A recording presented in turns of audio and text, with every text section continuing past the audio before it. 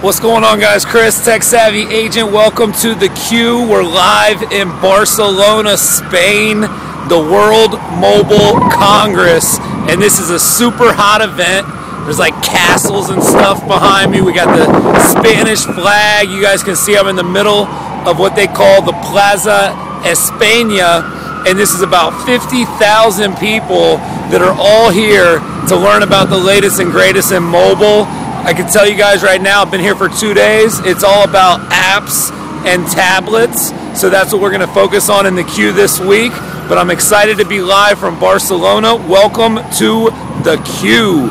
Chris, the Q. We're here with the Honeycomb tablet. This is by Google. This is their brand new Android device. Basically, you can't even get this thing yet, so I want to give you guys a quick sneak peek, show you a couple sites. First of all, if you look at the home screen here, obviously I have all the Google apps, so it really integrates well with Google. You get the browser, Gmail, Talk, Books, Maps. If we go into a couple of these, if we pull up the browser, you guys can see, I mean, it's a full-blown browser, opens quickly, tabbed browsing, which is something that I don't have on the device that I'm using right now, so that's really nice.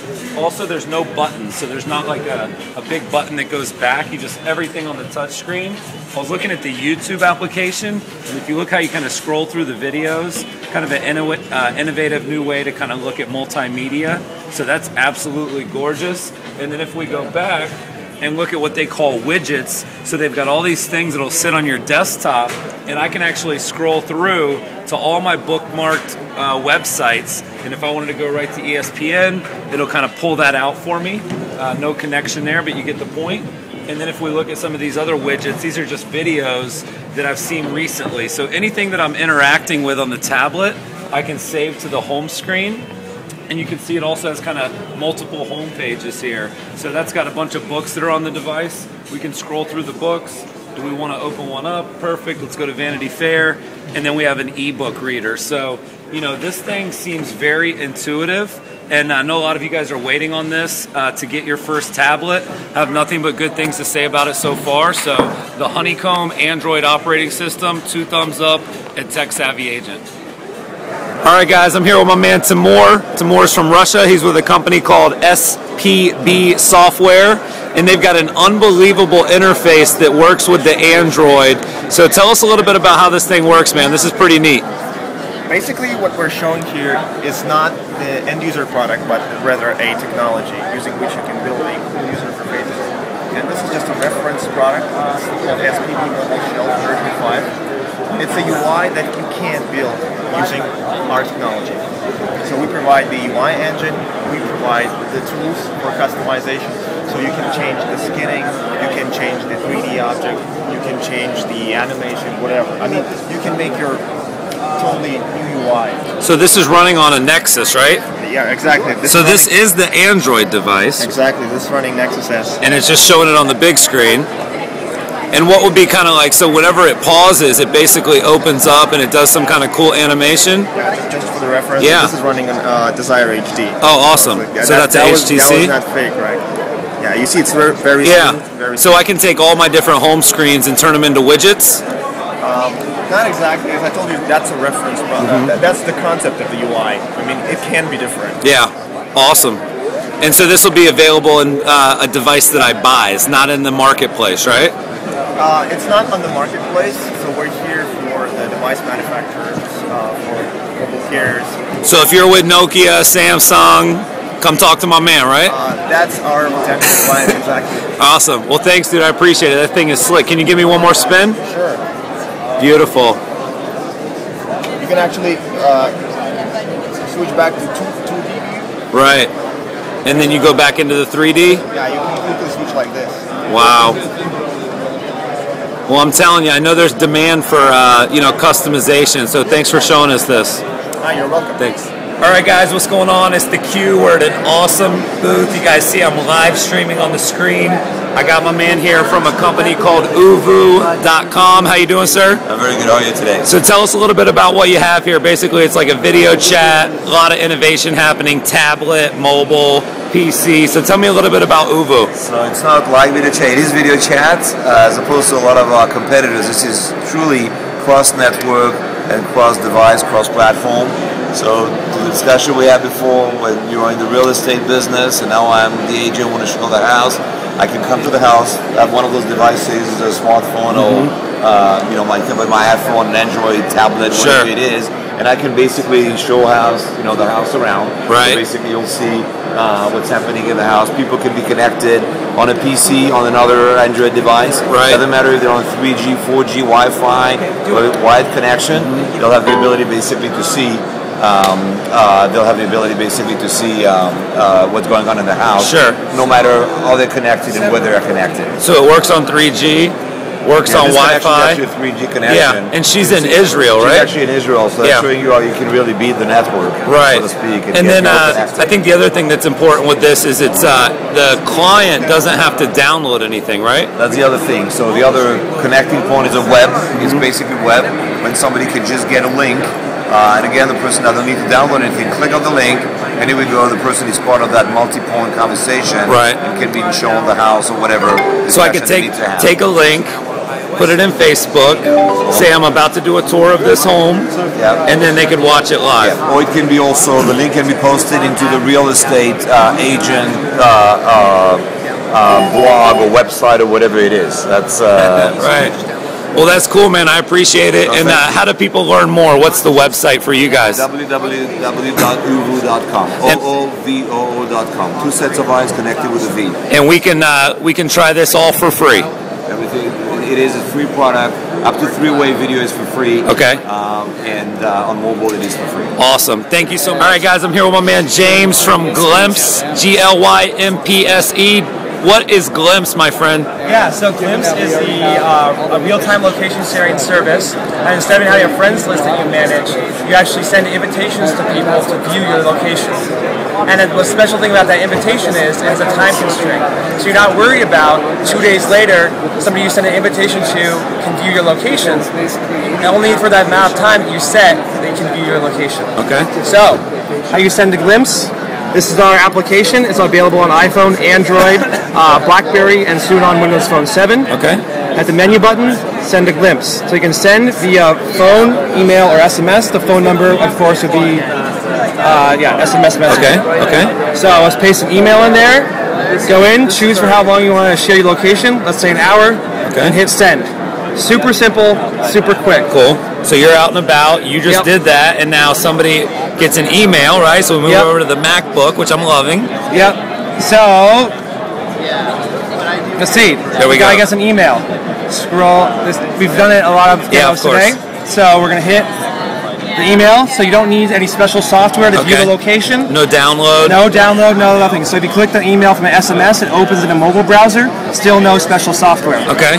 So you can see the real-time countdown, real location. Right. You can go in to your history on the application and see that Marcus did view my location. Okay. I can go in and say, okay, Marcus, actually I want to meet that Marcus, my client, for coffee. Okay. At my favorite Starbucks. Okay, perfect.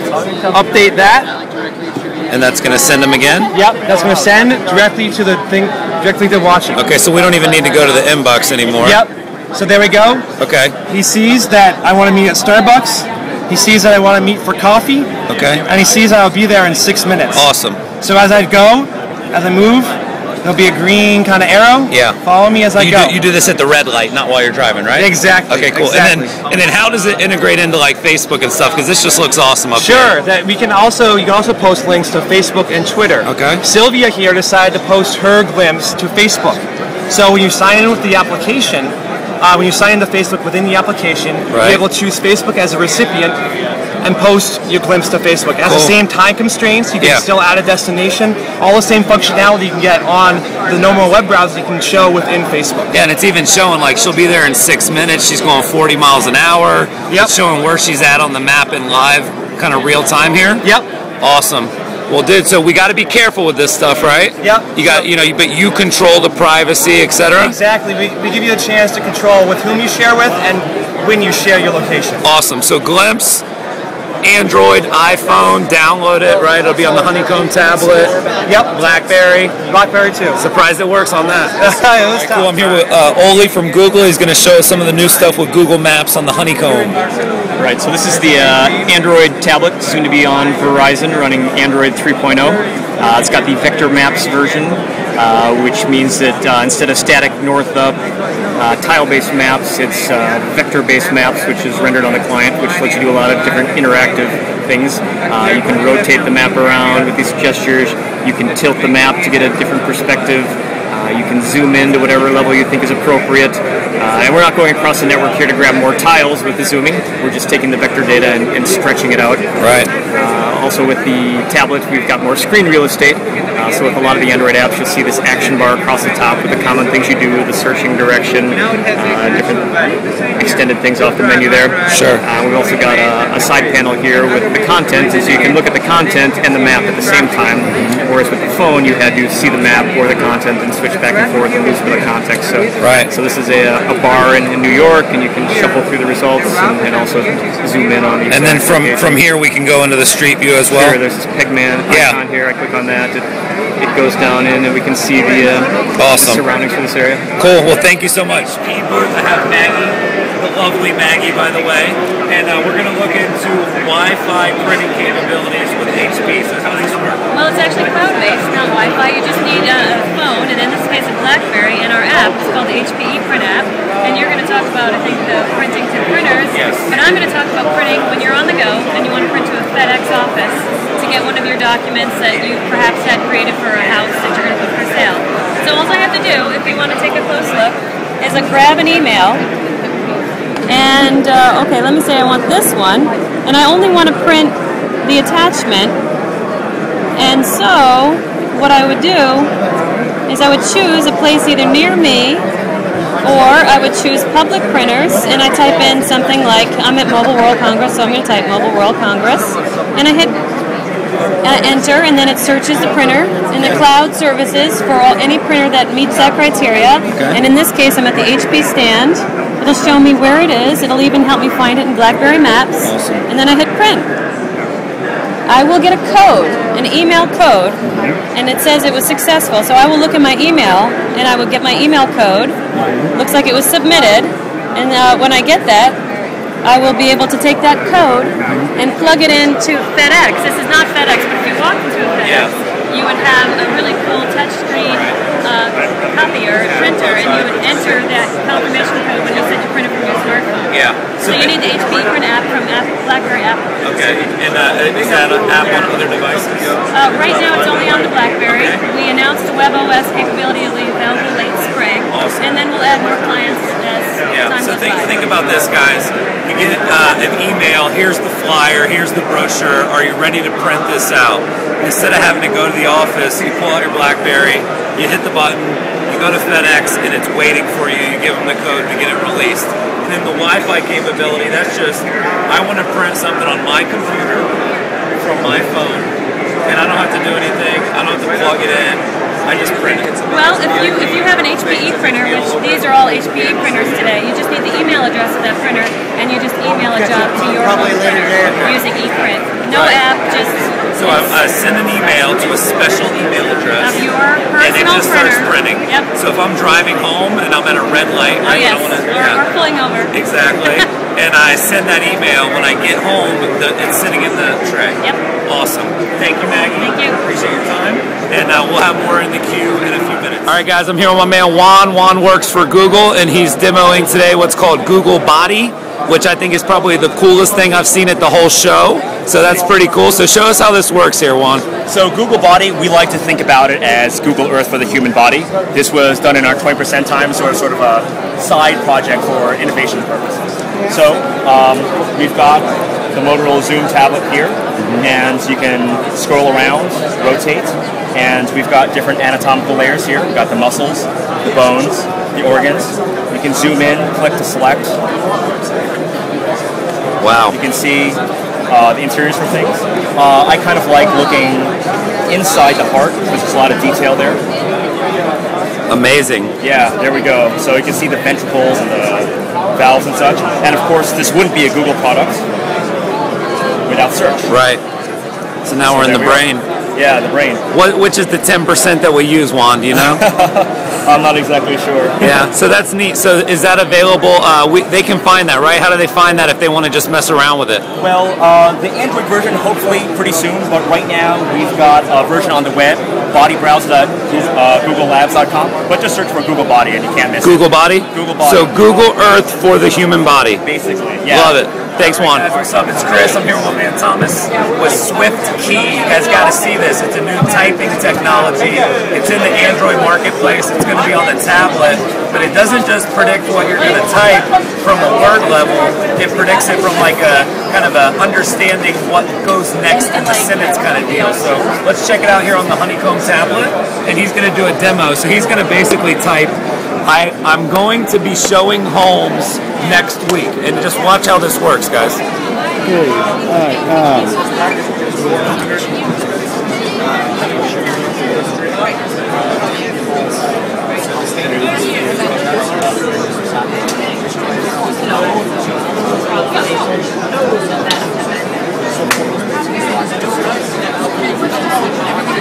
Awesome. So basically, it's not just figuring out what he's typing from like a verbiage perspective. It's kind of like a thesaurus almost, right? Sure. And you guys built this? Yeah.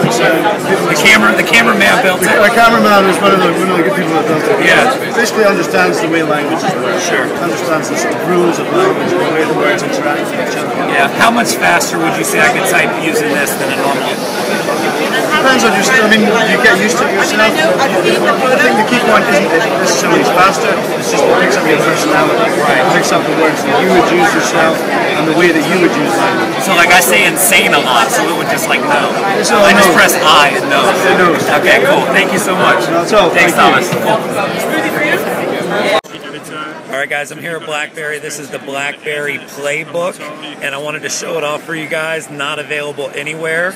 I'm going to pop open the browser, which is a full browser, the full browsing experience that you would be used to. It's not like like the typical BlackBerry phone browser. It's got my history there, so I can go into any of the sites, Google, etc. Really nice browser. Some of the cool stuff here, guys, you can actually touch in the corners. So if I want to look at tabs, I'm actually swiping down or swiping up on the actual border.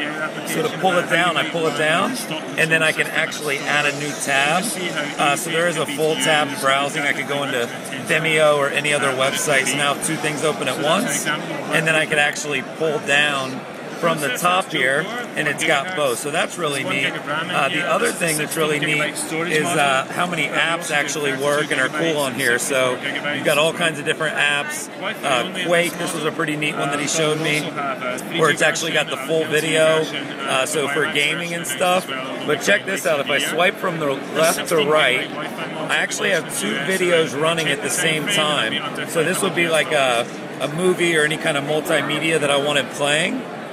Sorry for the bootleggedness here. So this is any kind of video that I want playing, and beautiful screen. I mean, that just looks great. And if I swipe from the left to right, it shows me that I actually have two things open right now, and I can go into the different screens all at the same time. So that's really cool. The other neat thing was if I swipe in the left corner, it'll pull up a keyboard from any screen that I'm on. So that was a pretty cool feature. And of course, it's got the camera, which the iPad, of course, doesn't have. And it's got the front and rear facing camera. So I just want to show that really quickly. Pop it open.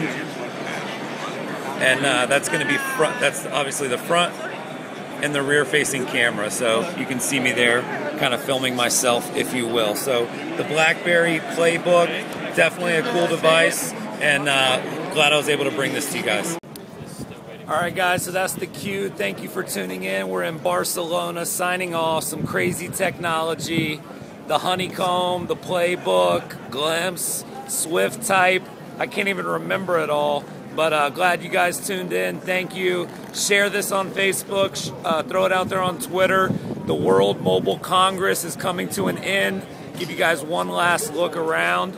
And what an amazing event. 50,000 people. Mobile is not just huge, guys. Mobile is the way that we're going to consume all media, and it's already here. So thanks for tuning in. Chris with theCUBE, signing off from Barcelona.